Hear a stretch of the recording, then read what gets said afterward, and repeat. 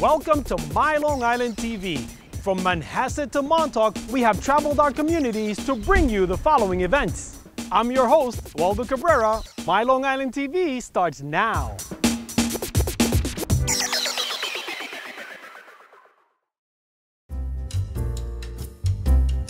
Jules Feiffer is a Renaissance man who has worked in every genre as a master, not a dilettante. He is an Obie Award-winning playwright.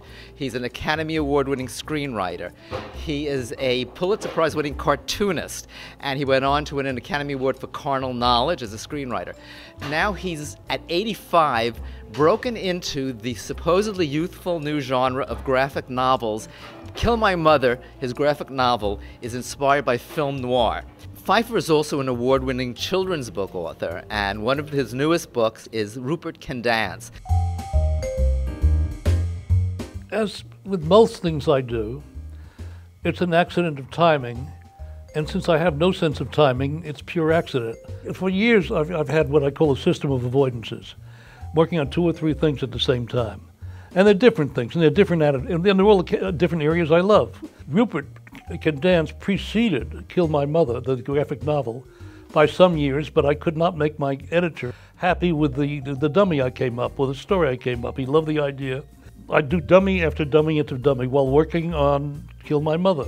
Finally, he got something that he loved. It went to a publisher. The publisher loved it. And it turned out that I had to do finished books at the same time. In fact, it was a great relief to stop Kill My Mother and to go to Rupert Can Dance, because one thing was just playing, dancing. Inspired to draw by the comic strips of his youth, Jules Feiffer considers himself a very late bloomer. Since my first love in comic strips when I was a kid, at the age of 6, 7, and 8, were the adventure strips in the newspapers. All of those things inspired me, but I wanted to be those guys. I didn't have the skill. Somehow at 80, I discovered that I developed a skill, or a skill that made me be able to fake it as if I looked like those guys. And I'm taking full advantage of that. As you flip through the book, Kill My Mother, the images have a frantic and energetic feel.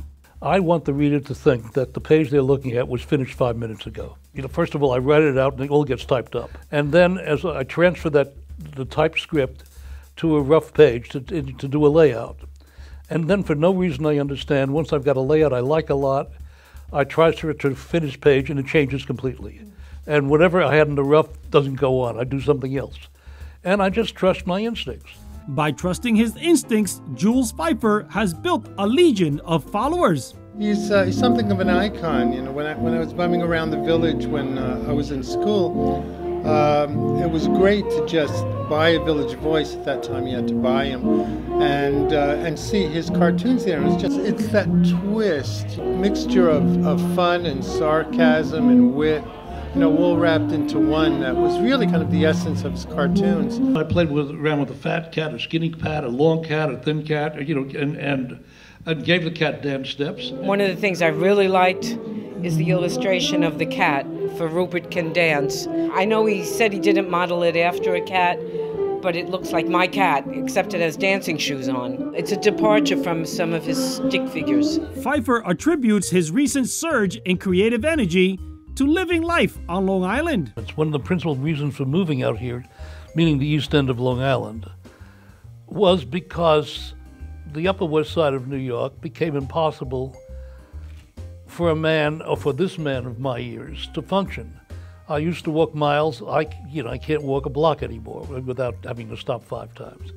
So all of the things that made the city exciting and made it worthwhile now stood there to tell me what a schmuck I was, and how old I was, and how broken down I was. And I found in the first couple of years out here, I tripled my output and started working again the way I hadn't in years. In terms of my working self, I'm a teenager again.